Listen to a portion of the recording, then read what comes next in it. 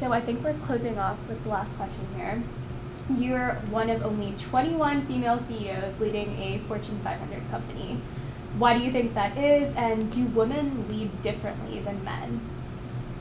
Yes, I think women must lead differently than men because, again, the statistics show that female-led companies outperform male-led companies.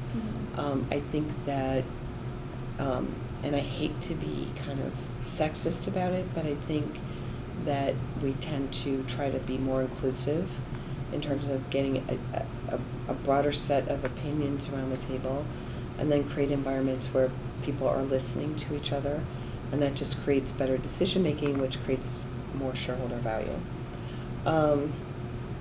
Why are there fewer female CEOs? I think it's a number of reasons.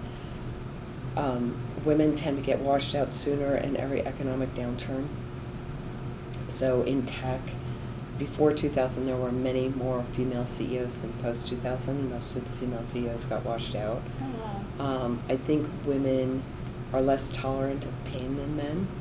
So a lot of my friends have chosen other pathways than being a CEO because they're like, I'm not putting up with this bullshit.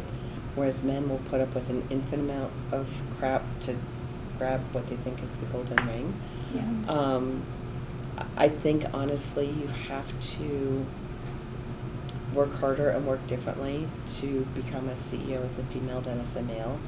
There's just a lot of latent unwillingness to accept women as equals, and I think we have to acknowledge that and deal with it and figure out a way to work around it, and hopefully there will be more in the future. Yeah, definitely. Yeah, I hope so. I mean, it's mostly negative. There's only one positive, and that is at conferences, the bathroom's always empty. What can I tell you? Other than that, it's really lonely, so you guys have to hurry up.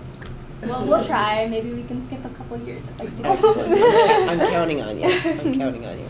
Yeah, so thank you so much for doing Thank you, guys. Today.